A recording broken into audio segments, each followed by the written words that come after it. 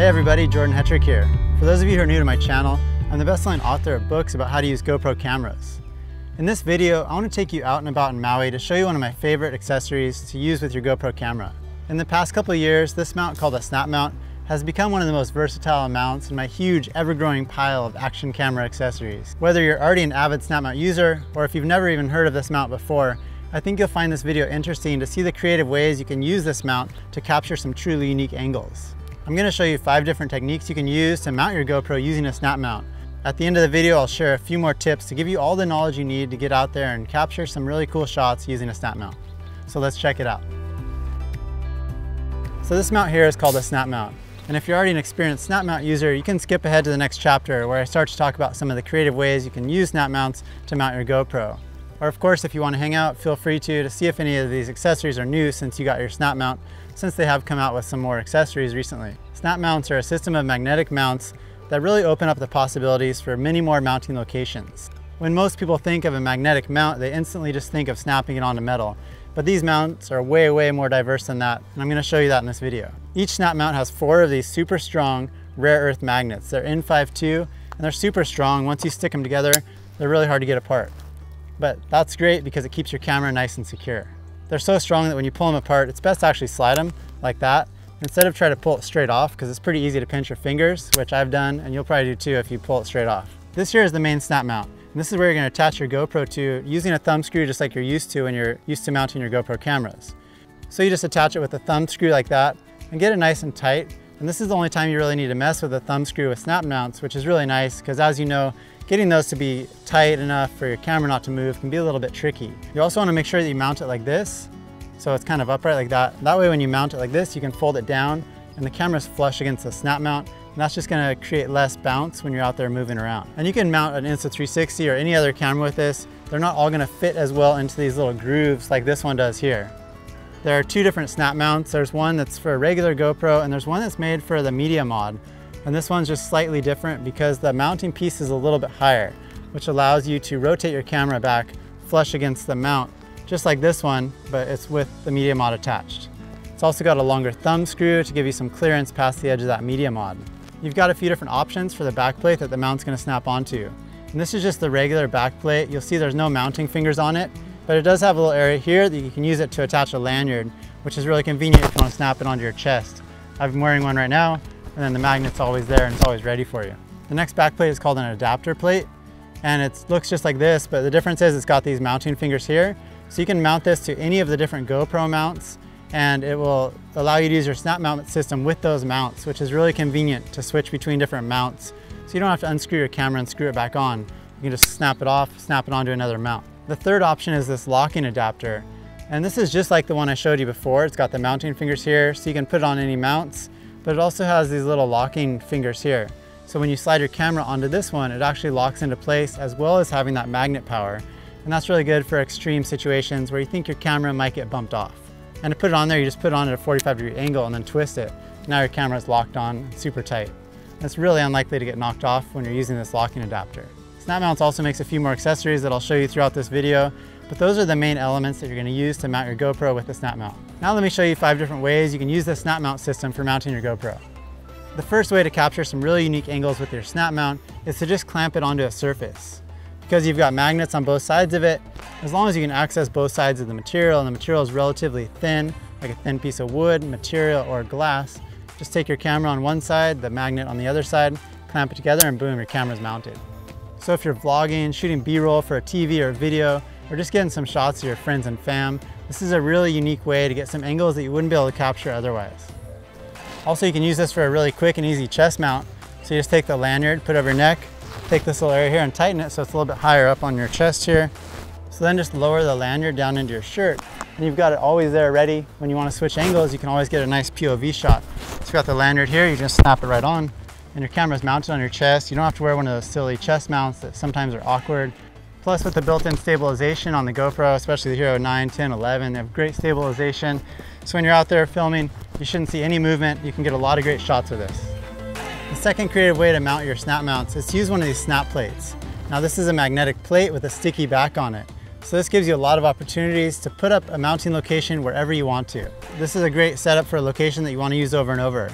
So say for example, you like to make videos about woodworking or cooking, for example, and you have a spot that you'd like to set up your camera, you can just stick this onto the wall there and you have a mounting location whenever you need it. So it's just there, it's ready, and it's super secure. And then when you want to film that angle, you can just go ahead and snap your mount up there and start filming. When you want to pull your camera off, it's just so much easier than having to unscrew and switch mounts. You can just go straight from that one angle to the next seamlessly. And that's one of the beauties of using these snap mounts. Plus it just adds new locations that are so hard to get with any other mount. If you're enjoying this video so far, please give it a like to help other people find it. It really does help the YouTube algorithm suggest it to other people just like you so they can also find it. Thank you so much. Next, if you're vlogging, traveling, or out on the road on an adventure, you're really gonna like this way to use your snap mounts because it makes it so quick and easy to switch between mounts that you can just get so many more shots. By using this adapter plate, you can mount it directly to any of your GoPro mounts that use that 3-prong adapter. For example, you could take a tripod, a helmet, and a pole and put these adapters on each of your GoPro mounts. Now when you want to switch from the tripod to your helmet, for example, you just snap it off and snap it right on the next mount and you're ready to go. If you're using it on any of the mounts that you think might get knocked off, you can just use a locking plate like this one, then you just snap your GoPro on like that. Now it's super secure and it's not going to come off. So like on a helmet, for example, where you might not be able to watch it, and if you're like falling or something, you've got it locked on there nice and secure. When you're mounting it to a handle or a tripod, you can either have your adapter plate flat like that, so then when you attach it, your camera is like this and you can see the back screen more clearly, or you can also rotate it up and have everything in line just like that. You can still see the touchscreen and access it. You just have to go through this opening in the snap mount. For those of you who already use snap mounts, I would love it if you could leave some comments down below and just let me know which mounts you find the most useful with your snap mounts. It would really help out the newbies who are watching this video. Also, a lot of people say they don't like to use their snap mounts in the water, but if you're really worried about it, you can put the floaty on your GoPro and then use it with the regular snap mount. It doesn't fold all the way back like it should, or like you want to for certain types of mounts, but depending on how you're mounting it, it might work for you. But if you use it with a locking adapter, you just lock it on. It's not going to go anywhere, and if it does, then you've still got your camera floating here, so you can go find it. So far so good, I haven't lost one yet. But if you're using it on like a head strap, for example, say you're out snorkeling and you just want to have it on a snap mount so you can pull it off to make sure it's recording, I don't feel like it's really necessary to have that floaty on there. And then you can have it so it mounts flush to your snap mount and it should be no problem. The next way I want to show you how to use your snap mount is to just magnetize it. And this is probably how you imagined using it when you got your snap mount because of these super strong magnets. You can just stick it onto any metal surface. This magnet's super strong and secure. And it's a super easy way to change angles quickly because you can just stick it on, pull it off, switch the angle, and you can just continue recording. If you're wondering what kind of metal items you can stick it on, cars and trucks are great, for example, for your travel shots. You can stick it up on the roof, then you can switch it, put it on the hood. You can even put it on the side of the car and get some multiple angles as you're out there traveling. You can also stick it onto motorcycles or street signs. I actually love using street poles, for example, to get some nice time lapses or night lapses. Because a lot of times when you're out there and you have a tripod, it's really hard to get a high angle or even a spot that you can put it without being in people's way. So if you go out there and you find a pole, you can stick it up pretty high and get some unique angles. And this works well because your camera is mounted in a super stationary position, which is what you need for those time lapses or night lapses. And you can just set it up there, no one even notices it, and you can get some really cool shots that way. Basically anything that you see that is metal could be a great opportunity for a new angle.